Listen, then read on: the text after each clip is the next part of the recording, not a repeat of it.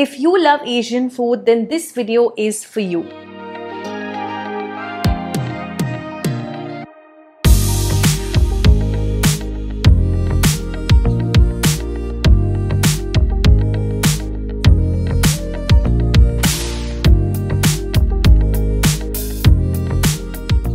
And welcome to SugarSpiceNice. My name is Shweta, and in this video I'm sharing with you 7 restaurants sharing amazing Asian food. Whether it's dim sums, noodles, fried rice, sushi or anything else in the Asian cuisine, I'm sure you like something or the other at least one of these restaurants. And some of these restaurants I've been visiting more and more frequently, while some have been a first time try yet have really impressed me. So without further ado, let me take you to the first restaurant, which is a place called Tao.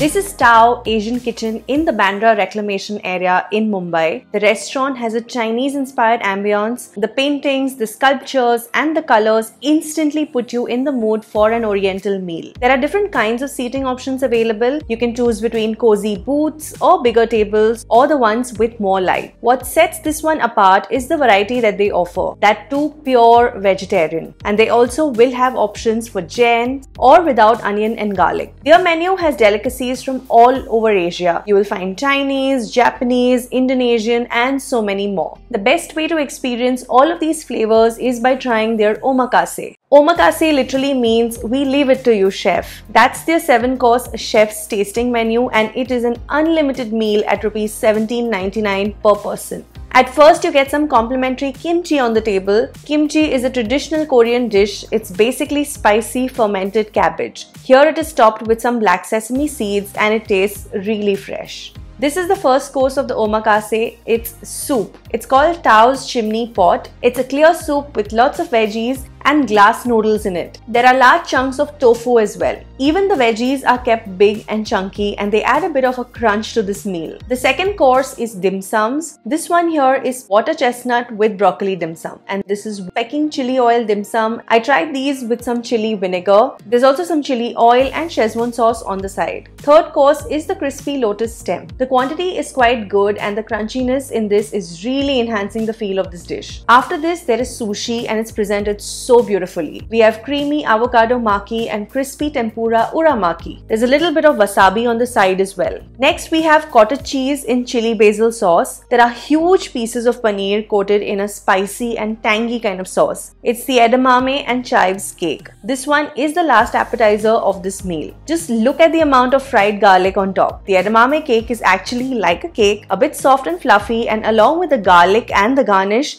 it's just yum. After this, you can ask for a repeat of whichever appetizers you want. Then you can move on to the main course. This is Szechuan rice, udon noodles and mixed veggies in black bean sauce. The Szechuan rice is a bit on the stickier side and it's not like the regular spicy one that we have. This is a relatively subtle flavor. The udon noodles have some baby corn and spinach in it. These are on the thicker side, but both the rice and the noodles pair really well with the black bean sauce. It has a sour and savory kind of taste. There are lots of exotic veggies in this. I can see zucchini, broccoli, mushrooms as well. The next and the last course is dessert. You can choose whichever you want from the menu. I chose the honey noodles with ice cream. These are fried flat noodles covered in honey, topped with a little bit of black sesame seeds, and honestly, it's literally dripping with honey. They even taste sweeter than the ice cream by themselves. But this combo is just such a perfect end to this omakase experience. According to me, this is a really great way to experience Asian cuisine, especially if you're keen on trying different dishes. This meal will make sure you end up trying as many flavors as possible. The quantity of each course is very filling, and as it's an unlimited meal, you can ask for more. But it cannot be shared and the price is Rs 17.99 per person. If you are looking for a lighter option in food, then you can check out their a la carte menu as well. This here is water chestnut in kung pao sauce. The whole piece of water chestnut is covered in the sauce and it's honestly quite difficult to break. The sauce pairs really well with the texture of the water chestnut, but this has such an appetizing taste. This place also has a good variety of Asian desserts. If you want to try something very authentic, then you can try their ginger candy with ice cream. You get 2 big scoops of the ice cream of your choice. And then there are pieces of ginger candy inside. If you enjoy the zing of ginger, then you will definitely enjoy this. According to me, this place tops in terms of food, taste, ambience, everything. If you are in search of a restaurant that strikes the perfect balance between value for money and a good dining experience, then Tao Asian Kitchen in Bandra is a great choice.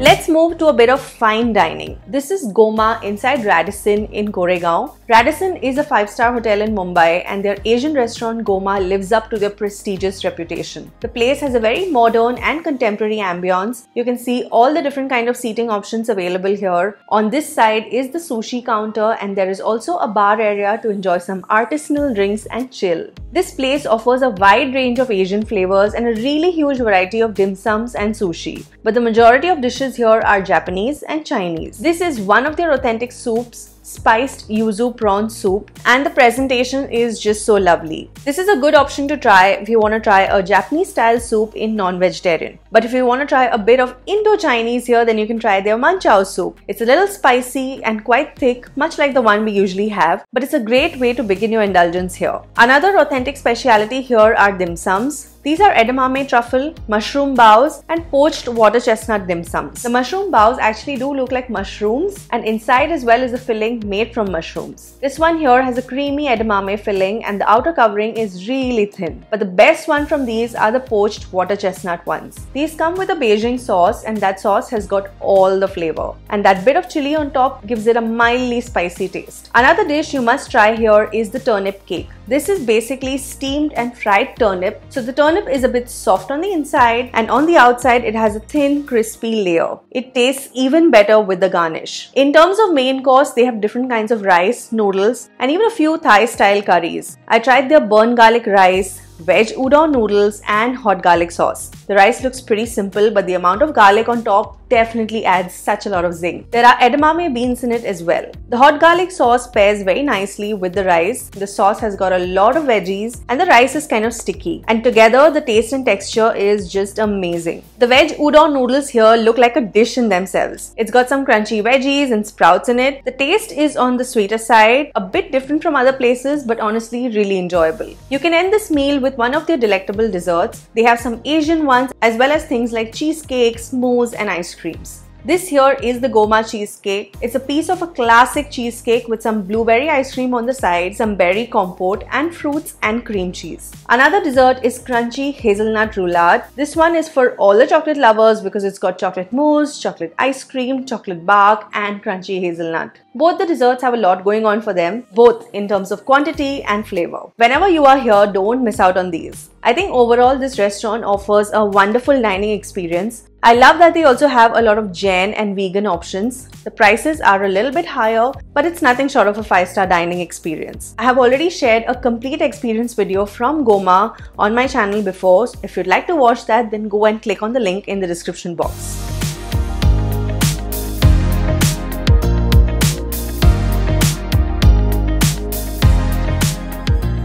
The next place is Sesame, a classy modern restaurant in Juhu inside the Hyatt-centric hotel. Along with Asian, they also serve European and Indian cuisine. They have an open kitchen here and you can watch your food get freshly prepared and assembled. They have sushi, dim sums, baos, and even Chinese tea. The teapot itself is so beautiful. You can see the intricate work on it. Even the cups are so pretty and vintage. If you want to chill with your friends, chat for a while, then you should definitely come and do it over this tea. In food, I found the manchow soup really interesting. It is a white manchow soup. I think it doesn't have soy sauce. You can see the finely chopped veggies inside, and even the consistency is quite like the manchow soup that we usually have, but it's not as sour and spicy as the other one. In the dim sum section, they don't have too many options, but the ones that they have are quite unique and delicious. These here are the edamame dim sums and kimchi baos. The vegetarian ones cost between rupees 450 to 650, and these are the non-vegetarian ones, and you get options in prawns, chicken, and pork. These cost around rupees 750 each.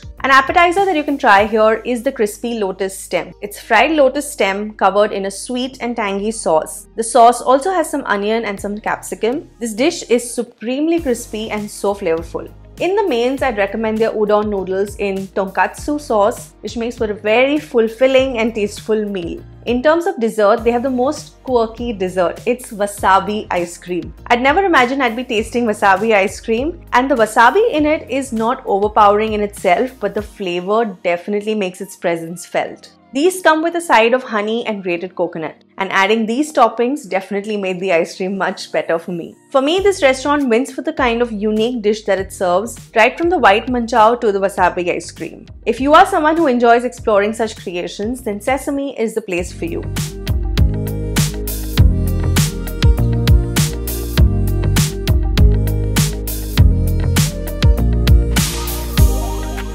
Next place is Zenmai in Santa Cruz. It is a fine dining restaurant mainly serving Japanese, Chinese and Thai cuisine. The interiors are a mix of contemporary and ancient Asian culture. It's quite huge and there's ample space to sit, relax and indulge. They also have a beautiful bar area where you can try these beautifully crafted drinks. In fact, they have a drink with Tabasco sauce in it, and just to amp up that flavor, they also line the rim of the glass with some red chili powder. It's not too spicy, but you will definitely feel that Tabasco hotness after a few sips. But if this is too much for you and you want a few more easy options, then you can try their lemonade or different mocktails or cocktails. In terms of food, I'd recommend the vegetable crystal dim sums. These are literally melt in your mouth. I think you can even see how thin the covering is. Another dish that is a must try here is their crispy lotus stem. The lotus stem is very thin and that has made these even more crunchier. If you want to grab a smaller bite, then you can also try their wet spring rolls. For the main course, you can try their firecracker rice. So this looks like sticky rice in the center,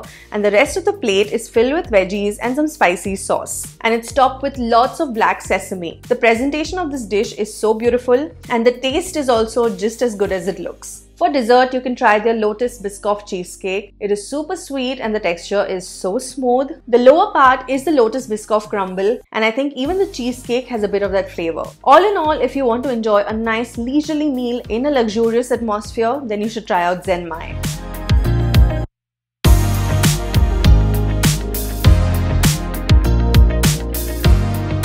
Another Asian restaurant I love is Pho. They have multiple outlets throughout the city, and this one is in Andheri West. This place has indoor as well as outdoor seating. I'd suggest if the weather is good, sit outside. The outdoor seating of this place is made up like that of a Japanese Zen garden. You can also choose to sit by the cherry blossom trees here to have an even more gorgeous experience. There are also these cabana style seating areas which look super cozy. They have a huge variety of Asian delicacies. You'll even find a few drinks which are Asian inspired. This here is Tom Yum iced tea. It's got lime juice, Thai chili and sugar syrup blended with black tea. It tastes quite strong but feels super refreshing. I was told that they make all their syrups and stuff in-house. If you value this kind of a thing in a restaurant, then you should definitely give this one a try. In terms of food, you should definitely try out their soup. This is their hot and sour soup with broccoli, tofu and some greens. The sourness is very apparent, but the pieces of tofu and broccoli help to dial it down. They also have a few Asian salads here. This is somtam salad, a Thai style salad made from raw papaya. It's also got some tomatoes, beans and some peanuts as well. The overpowering taste in this salad is not from papaya or the dressing, it's from the peanuts actually. They add such a lovely nutty flavor and crunch to the salad. Now, a visit to an Asian restaurant is incomplete without trying their dim sums or dumplings. Here's what Pho has to offer. These are veg crystal dumplings filled with finely chopped carrot, water chestnut and celery, and the covering is almost translucent. These are an exceptional choice. Another option are these vibrant looking cottage cheese dumplings. The color of the covering is obtained from blue pea flowers. This one tastes creamy because of the paneer, and you can spice it up with one of these sauces. You can also try their broccoli dumplings. There is minced broccoli inside, and the color of these dumplings is obtained from pureeing bok choy leaves. I like that the majority of their presentation ingredients are naturally obtained. Here are their freshly steamed veg baos. These are so soft. The filling has a sweet chili kind of taste. Interestingly, the dip is made from spring onion and peppercorn, and there is fried quinoa on top. Other than dumplings and baos, you can try their sushi as well. They have lots of variety in vegetarian and non-vegetarian. This one here is the aburi veg maki, made from avocados, beetroot, yam beans, spicy miso and cheese on top. In the appetizer appetizers, I'd recommend their Thai lotus root and Hunan baby chili potatoes. The potatoes are the perfect bite size and have a sweet aftertaste. The Thai lotus root here is not as crispy as the other places. Even the taste is quite different, but it's definitely enjoyable. In the main course, I'd suggest the combination of blue butter Japanese fried rice and the pho yellow curry. The rice is actually thick and chewy, and the curry is Thai style curry. It has a very strong coconut flavor along with a hint of curry leaves. It also has veggies in it like water chestnut, carrots, zucchini. If you want to have noodles instead of rice, then go for the La Yu Ba main. These have a lot of fried garlic and spring onions, and they honestly don't need any side. They're good just by themselves. All the food here is so colorful, it is a visual delight, and this applies to their dessert as well. This is a dessert platter. The smoke in this is from the dry ice, and there are quite a few things in here. There are assorted cut fruits. This is a black sesame marble cheesecake, coconut ice cream, mango pudding, and a hazelnut dome. I think this is a must try when you come here. Pho has multiple outlets in Mumbai, and I have made a detailed video on my experience here. If you'd like to watch more of it, then you can go and check out the link in the description box.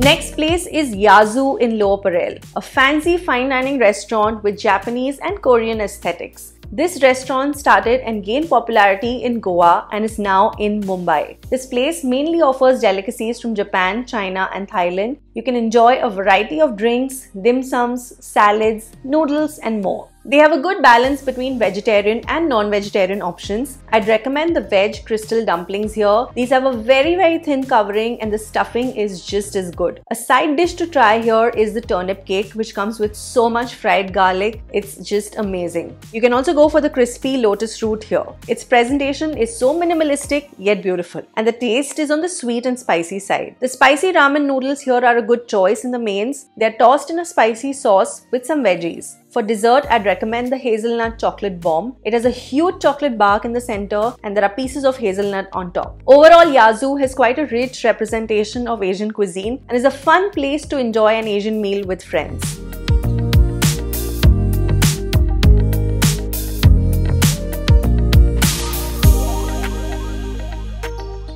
Next restaurant and the last one for this video is Khow Chow in Bandra. If you are looking at a slightly more affordable option for Asian food and one with a heavy Desi-Chinese flavor, then this is it. It's a cute, lively restaurant on the ever-bustling Linking Road in Bandra. In spite of being slightly smaller, it doesn't feel cramped. The vibe of this place is a bit chill and casual, and the decor fits very well with the Asian theme, especially the lighting and the wall tapestry. They mainly serve Chinese, suited to an Indian palate here, and you can try their stir fry, baos, momos, dim sums, noodles. But I'd suggest you to try the sizzler here because honestly they do it really well. And just look at it, it looks so organized. The cabbage leaves are made into a bowl and the good stuff is inside this. This is cottage cheese in chili garlic sauce, and there is veg fried rice. You can choose between rice or Hakka noodles. The pieces of cottage cheese are quite big and there are a lot in here. And they stay hot for the longest time, which just retains that sizzler feel. The sizzler is easily sufficient for two and extremely filling. I think this restaurant has a really welcoming vibe and delicious food. It's a nice and lively spot to hang out,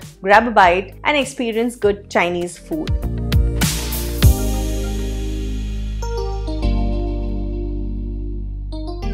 So those were my top picks for Asian food in Mumbai city currently. I know there are many more. In fact, I have done a food on Asian restaurants before as well, and those include some really legendary classic restaurants. So definitely check out that video as well. I'm going to link it in the description box along with the location and other details of all the restaurants mentioned in this video. I hope you guys enjoyed this video. If you did, then you know what you have to do. Hit that like button, share it with your friends and family, and subscribe to my channel for more. And that is really it. I'll see you in my next video. Bye!